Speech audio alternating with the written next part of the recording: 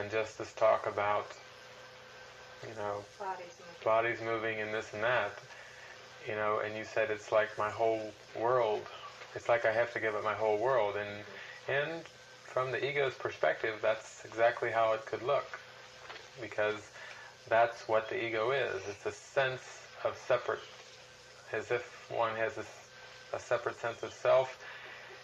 And all the preferences and all the personal memories and all the goals and ambitions that seem to be private, that seems to be unique, separate than everyone else, that's all part of that concept. That's what I was thinking about, was just this feeling that the ego is just kicking in with everything it has. The ego's just seeing more and more clearly what's going on here, and it's just like pulling out all the stops. It just feels so strong and powerful at times when that happens. Well, let's look at that one. That is a metaphor that we've used, certainly, that the ego's pulling out all the stops and the ego's having a backlash and so on and so forth, and we're describing it in the metaphor as if the ego is an entity, as if it kind of has a life of its own and it exists. And that it has the power to do that. And that it has a power.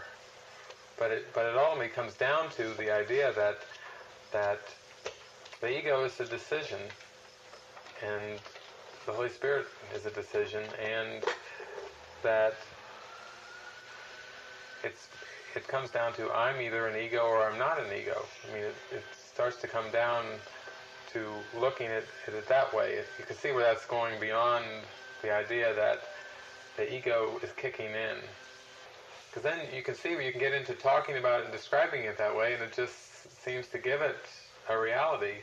So instead of describing it that way, it probably would be more helpful to just say, I am deciding for the ego. Everything is a statement. The mind is, by everything it thinks and says and does, it's teaching what it believes it is. You can't leave it at that. I mean, that has to be just a stepping stone or a metaphor, because where are you if you say, I am presently deciding for the ego? That's a definition of hell. Again, who is that I, right? And that's what you're getting at. Yeah, so it's helpful. It's a helpful stepping stone to say, I'm not upset because of what happened yesterday or what happened 10 years ago or what I think will happen tomorrow. I'm upset because it's a present decision.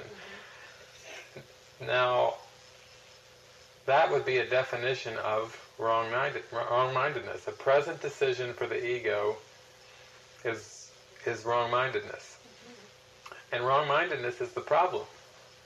At one point Jesus said all sickness is wrong-mindedness.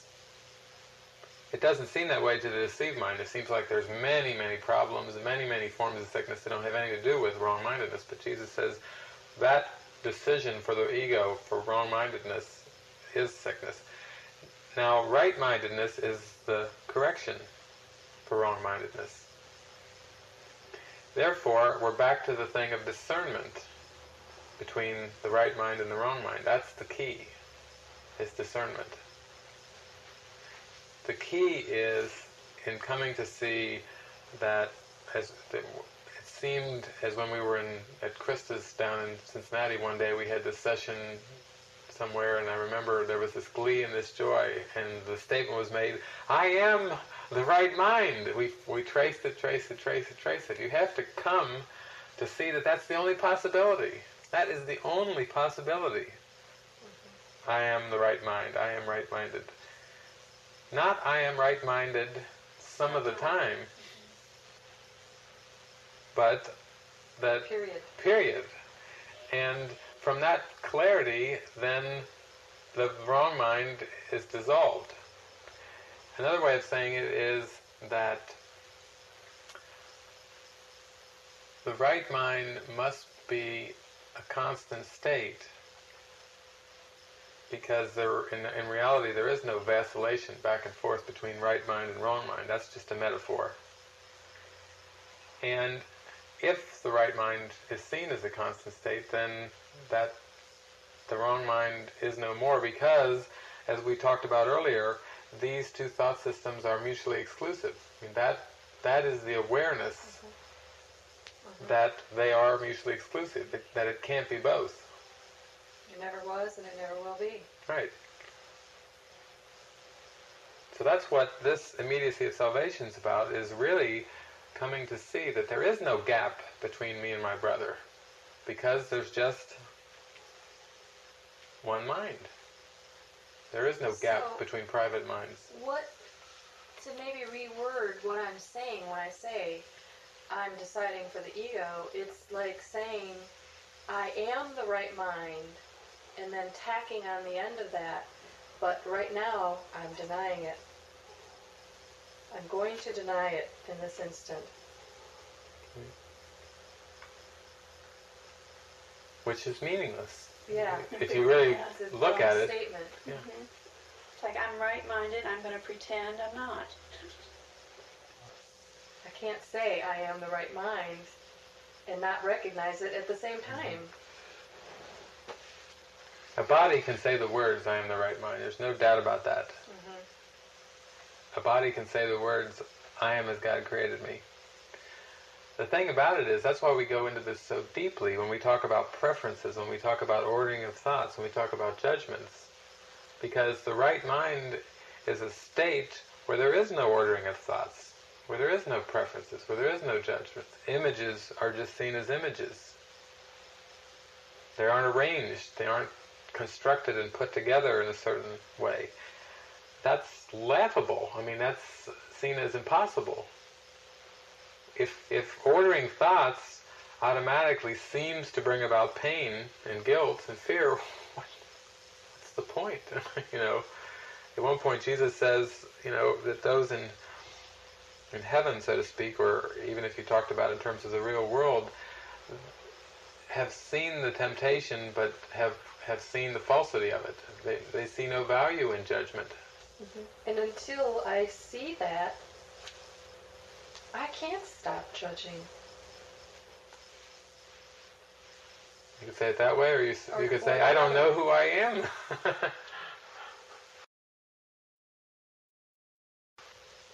So, we just said, until I see that, here we are with the immediacy of salvation. Let's question that until. Yeah. Salvation is immediate.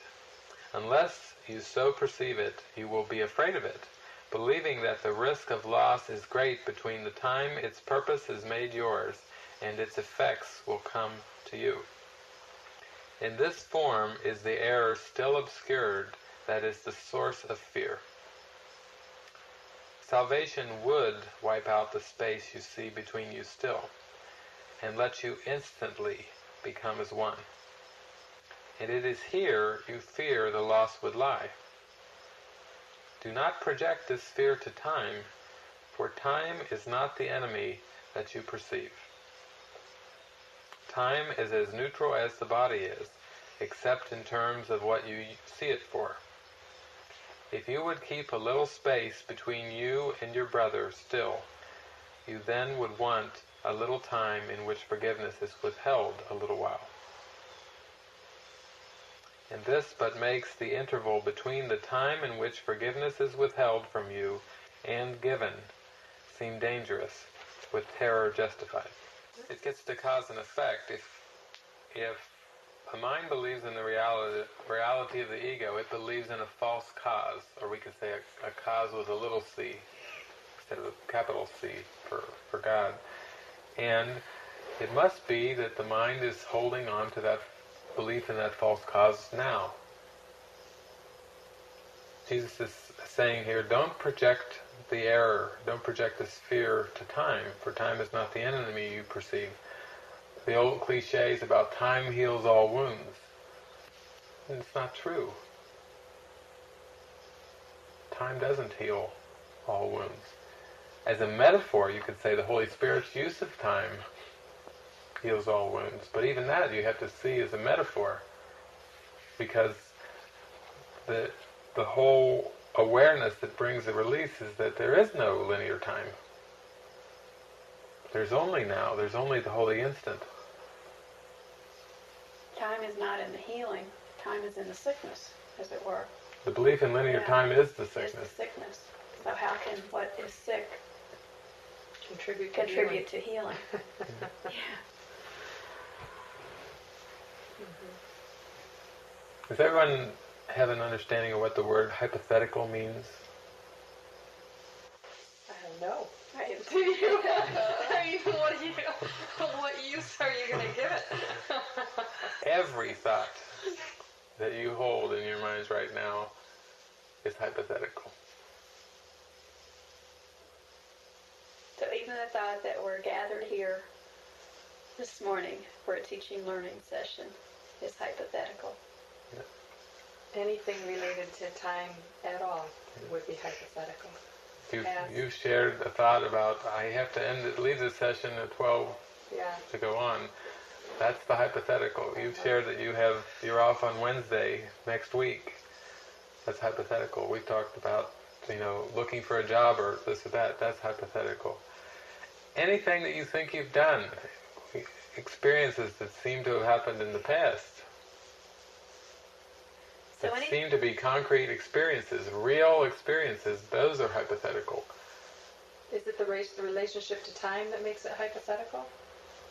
Yeah, the whole projected world and the belief in linear time is what the hypothetical is about.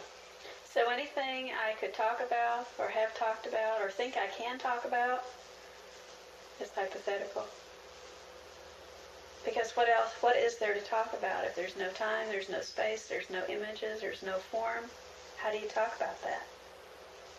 What we're back with is go for the experience. I know a lot of times, to use the example of course groups, where you go into the ideas, you go deeper, deeper, deeper, deeper. But David, what if you were at such and such a city at night, and what if a man came up to you with a knife and said such and such and such and such, hypotheticals.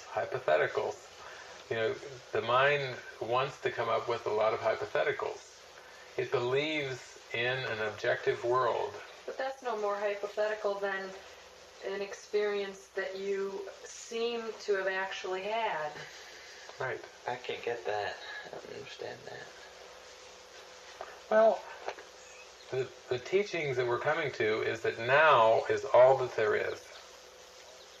And now is free of images and form completely.